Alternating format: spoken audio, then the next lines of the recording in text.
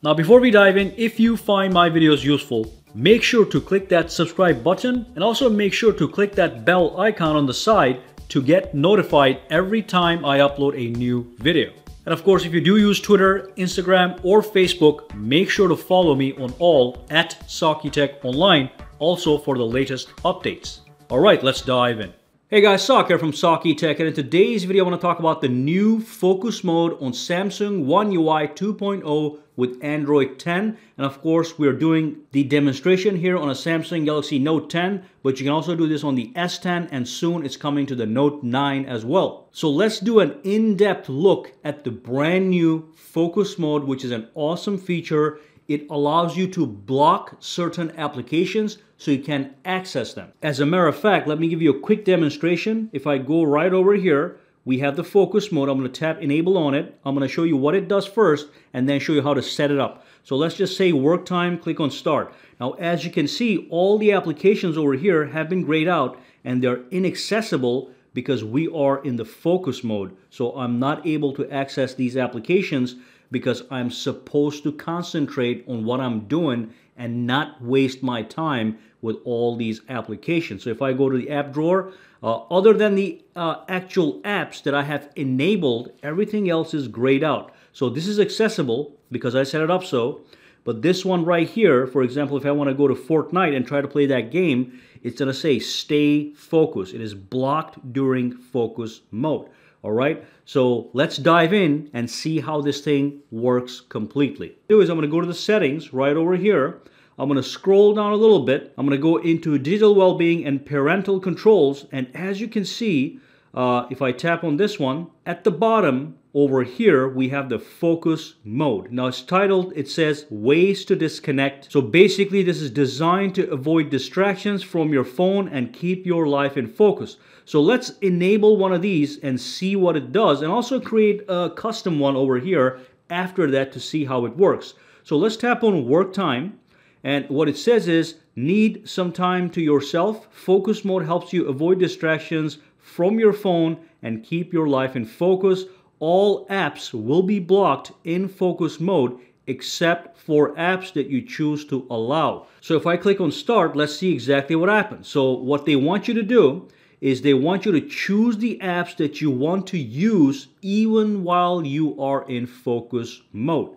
So I'm going to click on add right over here. So let's say that I want to use this application here. Let's say I want to use the calculator application. Maybe I want the calendar, and let's just say Chrome. Okay, so I'm going to click on done. So these four applications are going to be accessible even while the other apps are locked out, so you can't access them, such as Facebook, Messenger, YouTube, because they do waste a lot of time. So what I'm going to do is I'm going to click on start. By the way, before I do that, we do have a button here. You can tap on this one and change the name of this particular focus mode. Right now, it's called work time. I can tap on change name and I can give it a brand new name, or I can delete this focus mode. All these things are custom created for you guys, so you can use them as you please. So let's click on start.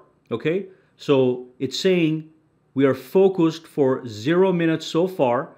And the four apps available here are, in fact, these four apps that I can access. If I tap on this one, this is going to be accessible. If I try to go back out, all these applications are grayed out. It says stay focused, all right? So I cannot access all these applications except for the ones that are in fact allowed. And the ones that are allowed actually come with the normal color. So that's basically what the focus mode is. So let's see how we can end this. So if I tap on this one, I do have the option to end the focus mode because it's nice to have control. Now let's go back inside here, digital well-being and parental controls, and let's go back over here and click on add, okay? So let's give it a brand new name. So let's say before sleep. Just a little example here. I'm going to click on save.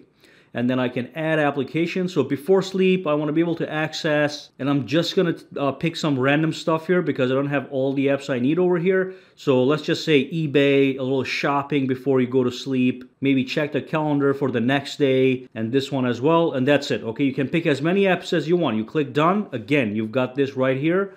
And then what you can do is you can also edit it. You can change the names of it, delete it. or you can just click start, okay? So you can create your custom focus modes based on your needs. And when you're done, by the way, there's a timer in the middle here that kind of, this dot over here is going to fill the entire screen, and it's going to take as long as the focus mode is running for. So I can't really tap on this one, but when I'm done, I'm going to click on end the focus mode, and we're back in business, okay?